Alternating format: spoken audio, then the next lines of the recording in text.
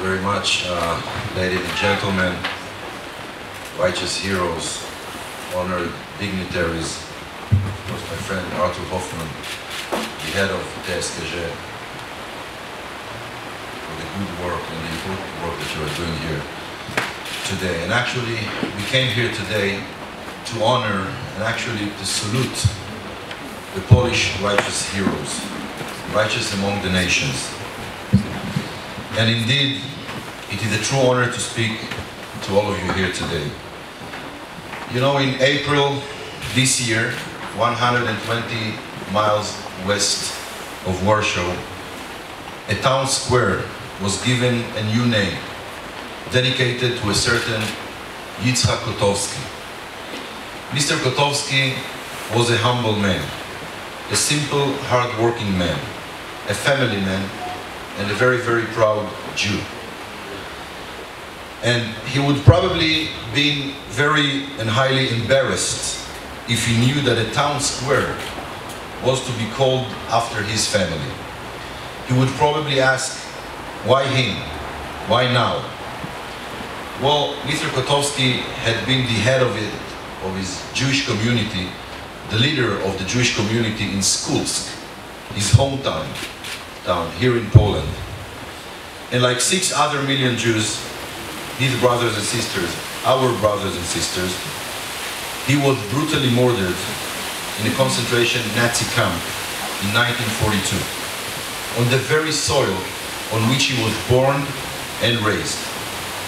Yitzhak Kotowski's story is one of, quite literally, millions of similar Holocaust stories which are told on a daily basis in Israel and all around the world. But this story, is a little different for me personally, because this man, Yitzhak Kotowski, was my great-grandfather. And when I saw the way that Poland and the local community of Skulsk here in Poland openly and positively advance this dedication, I knew that we are actually living in a special time, in a new time of the Polish-Jewish relations. Actually, ever since my very good friend Johnny Daniels, and I'm very lucky to know you, ever since he introduced me to the activity of From the Death, I have had a new appreciation for the serious effort and the serious manner in which Poland today choose to learn from their history, from our common and shared history. And one particular element of this history is the courage of the righteous heroes. The same Polish righteous heroes that this building will commemorate, I hope, not in a very long time from now. And that is exactly what we have come here today to remember, all of us, courage. A real and pure courage. And courage, my friend, is not an obvious thing to have. Definitely not during a very, very hard and bloody war. Because let's think together, what is courage? What is true and pure courage? Some people will tell you that this is a complete lack of fear. But you tell me, when one chooses to save the life of another, of people he or she never met and don't really know, while risking his own life and indeed the life of his family, of his nearest and dearest friends, is he not afraid? Well, of course he is afraid, really afraid. Actually, he's petrified. But even though he is petrified and risking everything he had and all he ever loved, he's willingly choose to be courageous. And this is amazing. And courage, therefore, is a much, much stronger quality, is a much higher virtue. In the words of the great Nelson Mandela, he said, courage is not the absence of fear, but the triumph over fear. And you know, my friend, as we face our daily challenges, whether it be from the mundane to the grand political decision, we all seek inspiration. And I choose every day to receive inspiration from my beautiful, inquisitive children, from my better half, my wife Edith, from my young and brave country, and from our long Jewish history, which we can be also defined, I think, as the triumph over fear. We're courageous survival. But the greatest inspiration I can ever dream to receive is from you, exactly from you, righteous Polish heroes.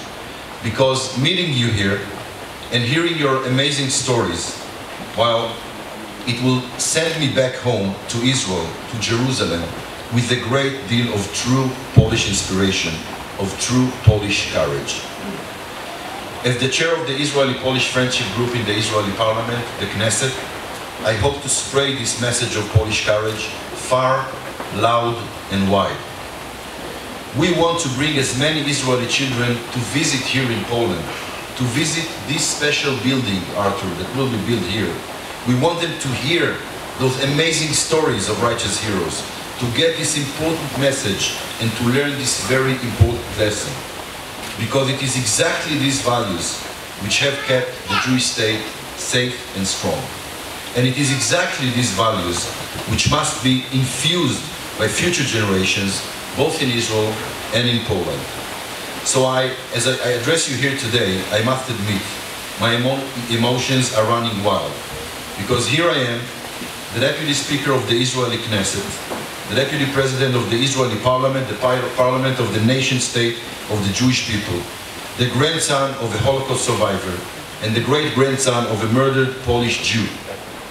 The father of two beautiful young Israelis, standing here, speaking to a true courageous Polish heroes from another generation, from another time. And so I think to myself, what can our generation learn from your generation? And how can we, our generation, can pass that on to the next generations? My friends, the courage you displayed is inspiring, but it goes farther than that. Your generation in Poland fought and died for your freedom. And your parallel generation in Israel fought and died for our freedom. And it is privilege of freedom, the privilege of liberty, combined with the courage to fight for it, which we must never, never take for granted. Ladies and gentlemen, honorary dignitaries and righteous hero, thank you so much for inviting me here today, and may we all continue to take great inspiration from this message and from this important project. Dear righteous hero, however much you tried, unfortunately, you could not save the life of my grandfather or the life of his family, because they wasn't lucky enough to be in the right place at the right time, to meet with people like you, to meet with courageous people like you that will open the door and will hide them and save their life. But you did open your door and you did open your heart to many, many other Jews. You helped them hide and you saved their life. And I came here today, we all came here today to salute you for that, to thank you. And it is important for me that you will know that we will be eternally grateful, humbled and inspired by you, by your courage and by your story. Because you, the righteous among the nations, who did, who hid and saved Jews during the war, even when it was hard. But it was no less important for me to stand here this evening and make it very, very clear that the meaning, the real meaning of Israel, the real meaning of a strong state of Israel is that Jewish people will never have to hide anymore. Toda raba, thank you, dziękuję.